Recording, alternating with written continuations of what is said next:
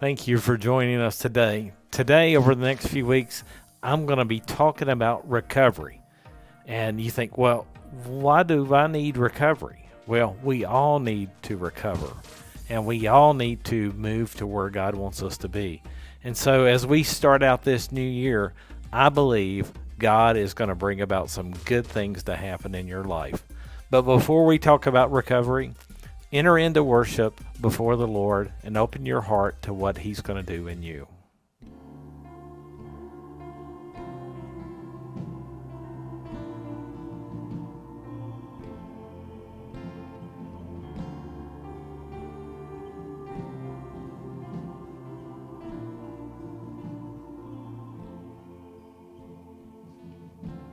Before I spoke a word, you were singing over me. You have been so, so good to me. Before I took a breath, you breathed your life in me. You have been so, so kind to me. Know the overwhelming, never-ending, reckless love of God. Though it chases me down, fights till I'm found, leaves the 99. I couldn't earn it, I don't deserve it, still you give yourself away. Though the overwhelming, never-ending, reckless love of God, yeah.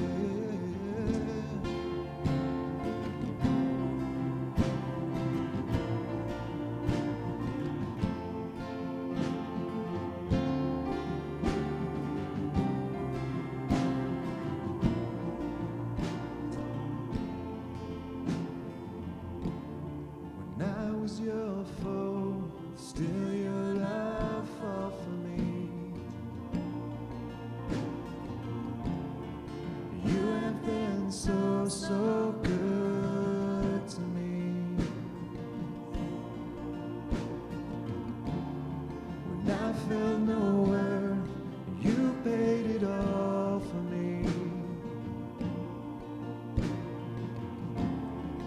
You have been so, so kind to me. Know the overwhelming, never-ending, reckless love of God. Though it chases me down, fights till I'm found, leaves the 99. I couldn't earn it, I don't deserve it, still you give yourself away. Oh, the overwhelming, never-ending, reckless love of God.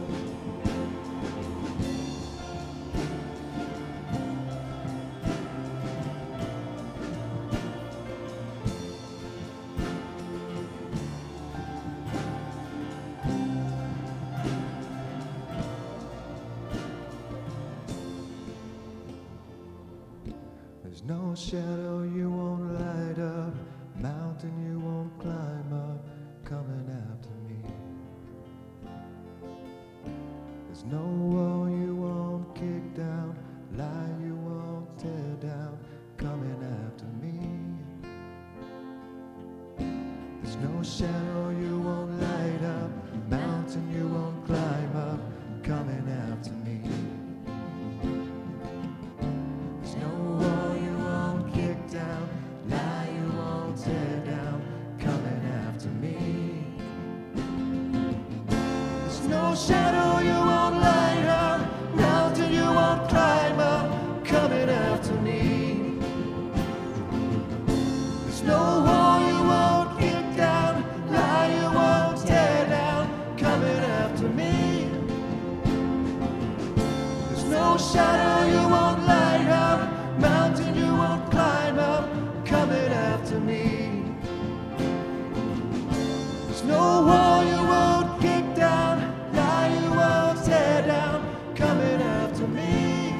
Oh, the overwhelming, never-ending, reckless love of God. Though it chases me down, fights till I'm found, leaves the 99. I couldn't earn it, I don't deserve it, still you give yourself away. Though the overwhelming, never-ending, reckless love of God.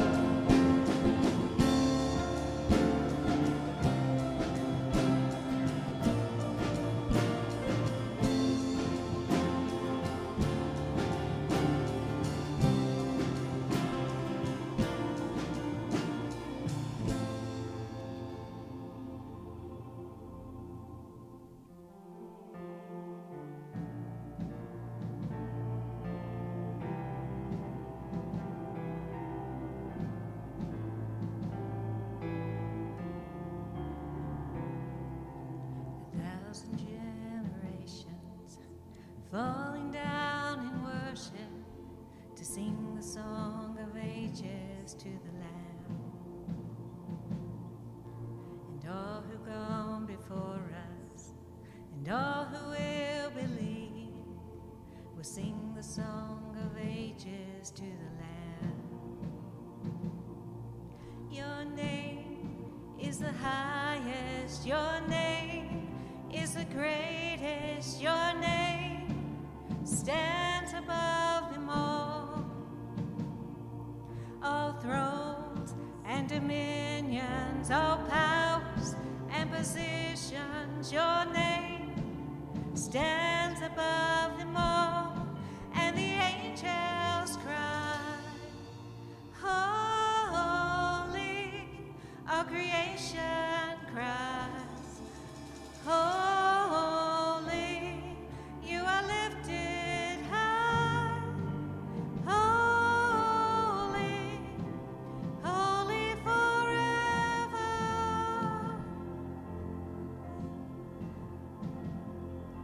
If you have been forgiven, if you have been redeemed, oh, sing the song forever to the Lamb.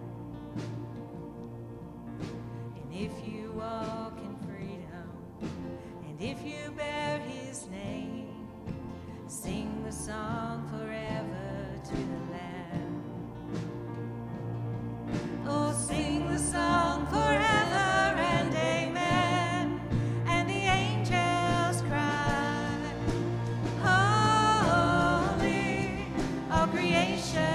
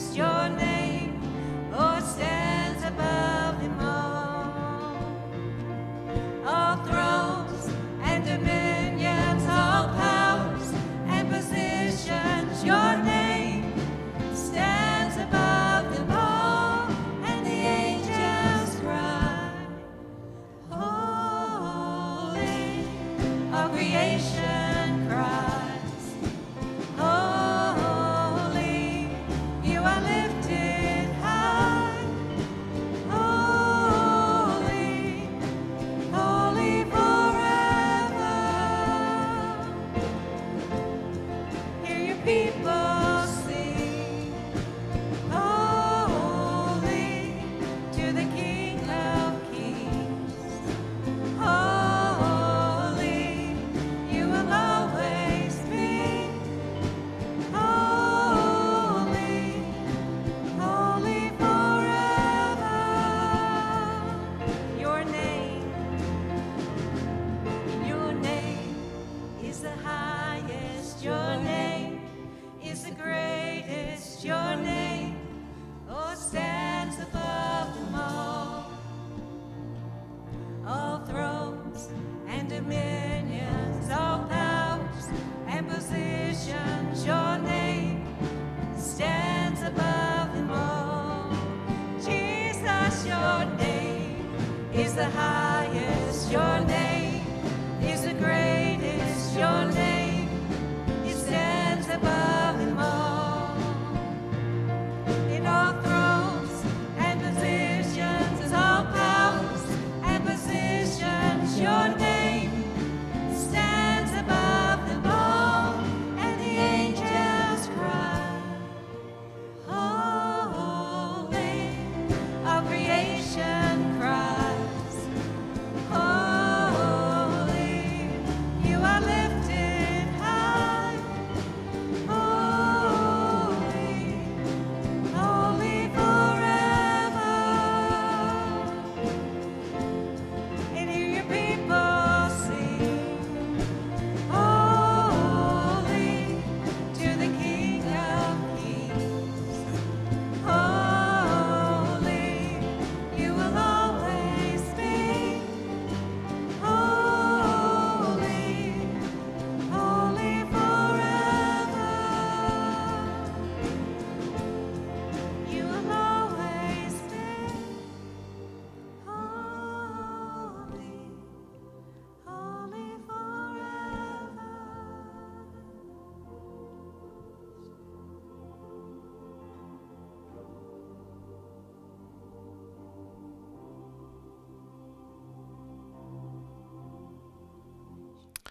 Thank you, worship team.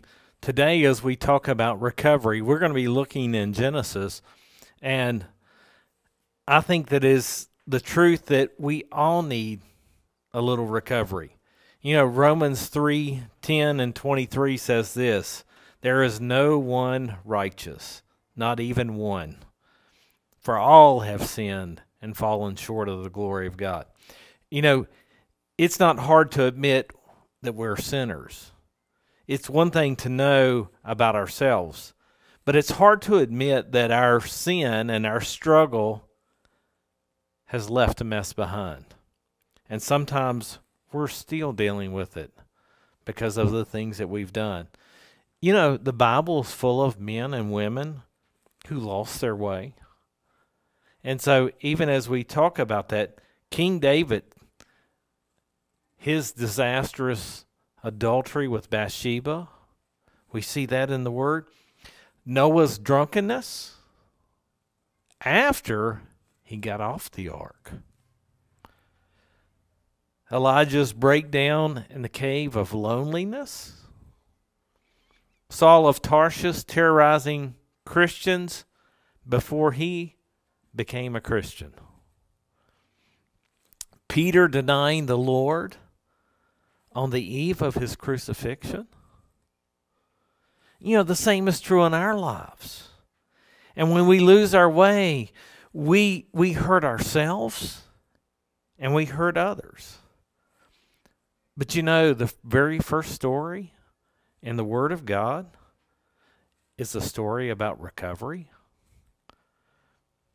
You know, the world God planned for us was an amazing thing, a perfect environment, things that a human could thrive in. The Garden of Eden was a habitat that was so lush and extravagantly fertile, and it's filled with God's abiding presence. I mean, God walked with Adam and Eve. And God, it was an amazing time to be in the presence of God. And those scholars have branded this as paradise. there's probably not words to describe how great it was. You know, the structure for living that benefited the creation. I mean, God set it up to benefit creation. You know, one of the first things that happened after God created man was Sabbath. And, you know, Whitworth says, for all our work and worry, a weekly Sabbath reminds us that God is the one writing the story. We need to remember that God made the Sabbath for a reason. There is time that we need to rest. You cannot burn the candle at both ends and keep going. God reminded us that he made the Sabbath for us. God is writing the story. And, you know, a sustaining garden for food, the survival. If we look in Genesis chapter 2, and we're kind of looking through this, and I encourage you to go and read Genesis 2 this week and just think about and meditate on these things, because I think they're important to do that. There was a self-sustaining environment, no work. I mean, how many of us wouldn't like to have a garden that things just, all the things that we love grow? We don't have to water them. We don't have to worry about the rain. That's the way it was. Let's look. The first human is created and given a wonderful place to live. Adam is sustained by vegetation and water. Let's look at Genesis 2, 7 through 14. The Lord God planted the garden eastward in Eden, and there he put the man whom he had formed. And out of the ground the Lord God made every tree grow that is pleasant in the sight and good for food. You know, God made it all. He did a work there. All the things that mankind needed to live well was there in the garden. God wanted people to take delight and enjoy his beautiful creation. He had provided for their needs, every one of them. But there is a purpose and a law. You know, in Genesis 2, 15 through 17, it says this. Then the Lord God took the man and put him in the Garden of Eden and tended it and kept it. And the Lord God commanded the man, saying, of every tree of the garden you may freely eat, but the tree of knowledge of good and evil you shall not eat. For the day that you eat of it, you shall surely die. The tree of knowledge of good and evil belonged to God alone. And that means that man was not to set himself as God. He was not to be his own moral compass, to determine and decide what is good and evil. That was God. God's the one who made those things. And when we say, you know, God, this is for you alone, and we understand that, that's what happened there. You know, the animal kingdom, there was no fear between God or between man and the animals. They lived in harmony with one another. And this was a place of perfect harmony. It's then and only then that God said that something was not good. I mean, everything else that God created was good. But all of a sudden he says, this is not good. So let's notice, what does he say that is not good? He noticed Adam's loneliness. So God blessed him with a wife, Eve, a woman formed of his rib. That's what we see here, companionship. You know, life is a lot easier when we're doing it with somebody else. You know, we need that companionship. Another human. There was no fear between man and animal, and they lived in harmony with one another. But even as we look at this, we can look at Matthew Henry Vi Wiersbe. He says this, she was not made out of his head to rule over him, nor was she made of his feet to be trampled upon him, but out of his side to be equal with him, under his arm to be protected, and near to his heart to be beloved. That's the reason that God made a woman, to be a companion with man, that loneliness is not a good thing. But a fatal reality is the power of choice. It seems like nothing could interfere with what was going on in the garden, this perfect environment, except when Adam and Eve lost their way. Through their disobedience, they revealed the lack of belief in the one who had created them and loved them. This is the origin of sin, as we see. Therefore, just as sin entered the world through one man, and death through sin, and it's the way death came to all people because of all who sinned. That's where sin happened.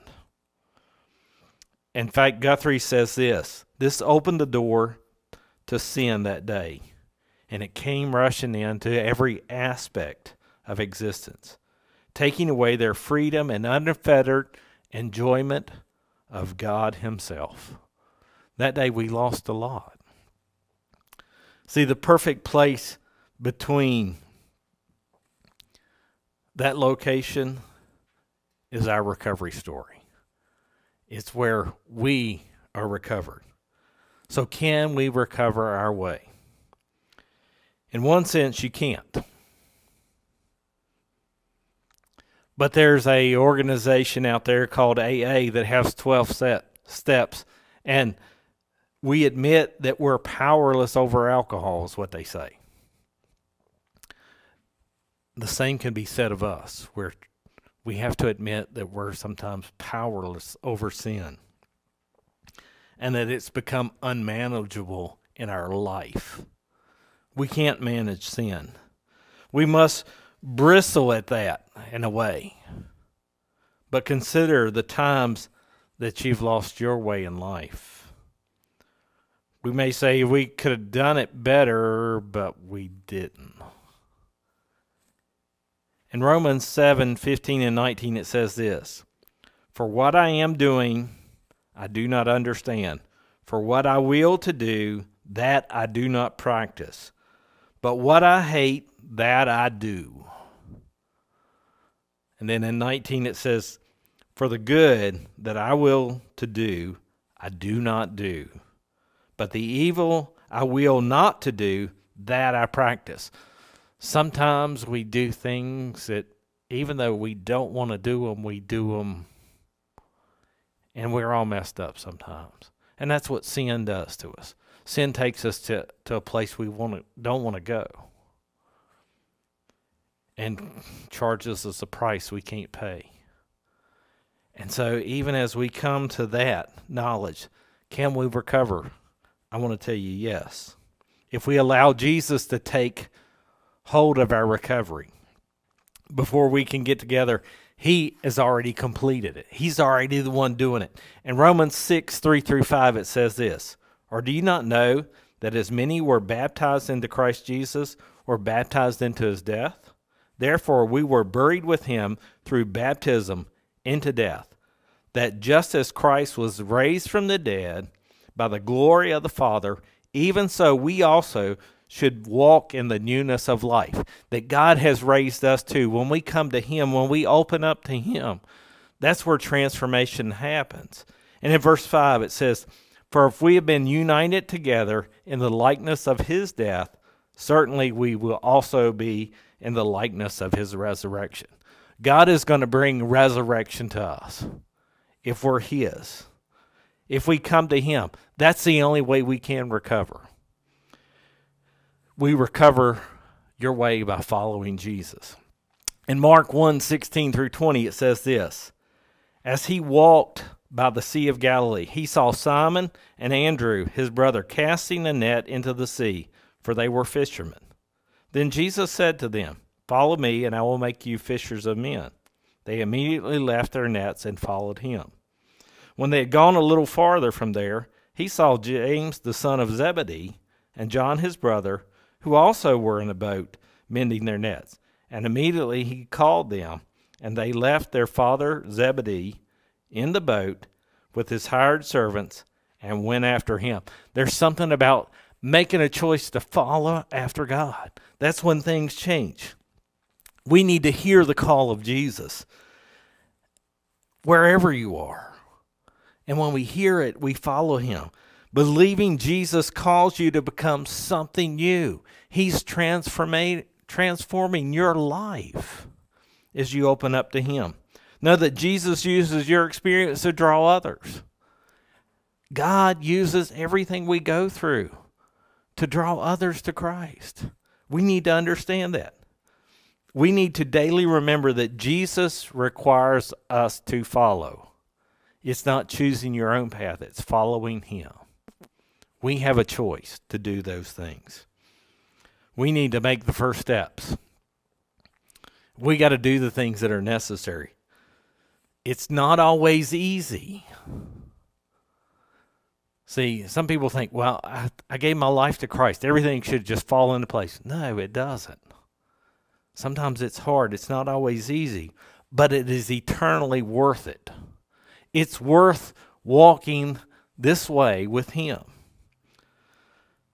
When you take the wrong steps, when you mess up, we need to turn around immediately. Come home immediately. There's something about if you told a lie and you come clean about it right away, you don't have to remember and keep telling lies because you've already confessed it and opened up and changed your way. The same is true with our relationship with the Lord. When we come to the knowledge that we say, Lord, I failed. I'm open to you. See, today is the first day of the rest of your life. We want recovery. We all need recovery. I need recovery. You need recovery. We all need it. If we kind of look at the end of this, the story of Adam and Eve in the Garden of Eden is a reminder that God's plan and his love for us, even in our own misdirection of losing our way, Jesus called us to follow him. He called for change to happen in our life.